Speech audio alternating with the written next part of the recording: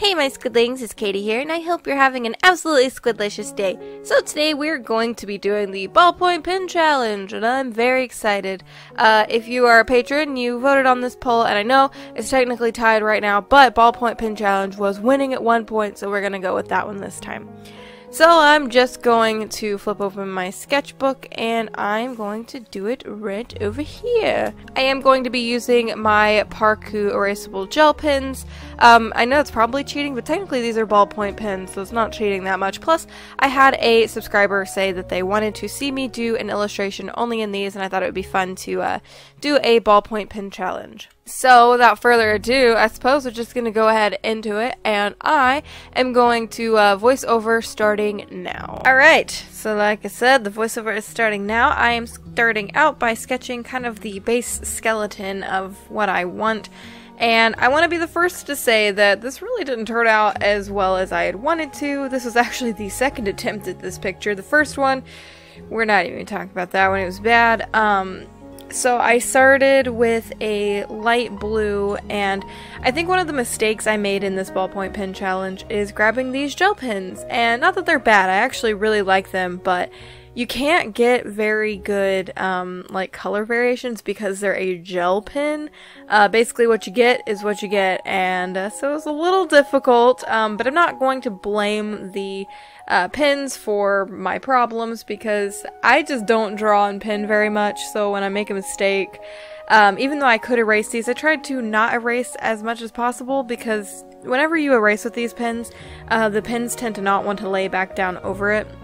So, I really tried to not erase as much as possible, so, I don't know, I really don't like this final piece as much as I had wanted to. It's not bad per se, but it's definitely not my best work, so, before you comment and be like, oh my goodness, this is your worst work in the whole world, I already know, yeah.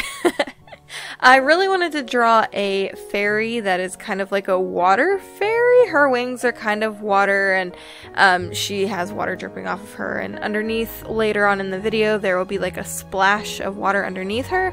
I thought it was a fun little thing to do, and I really wanted to keep this piece as monochromatic as possible. I do end up bringing a darker blue into this, but it was just really for just some of the darker parts of the picture. So if you have ever tried the ballpoint pen challenge, I would love to see it, and if you want to, you can definitely share it with me on any social media, or just let me know in the comments down below. And yeah, speaking of comments, comment a challenge that you think I should do down below in the comment section. I like to do at least one challenge a month. I'm trying to do that anyway. So this is January's challenge, and I'm really excited about all that jazz.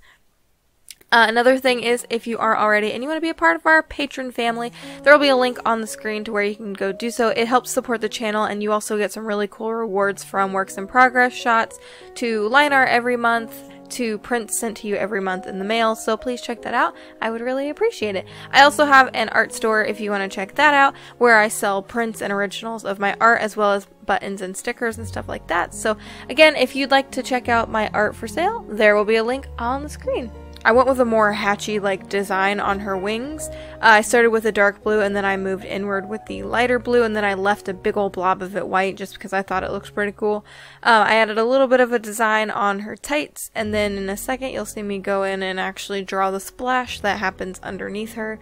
Added a little bit of shading, like I said, with the pen not being able to get varying shades. It was a little hard, but I did it.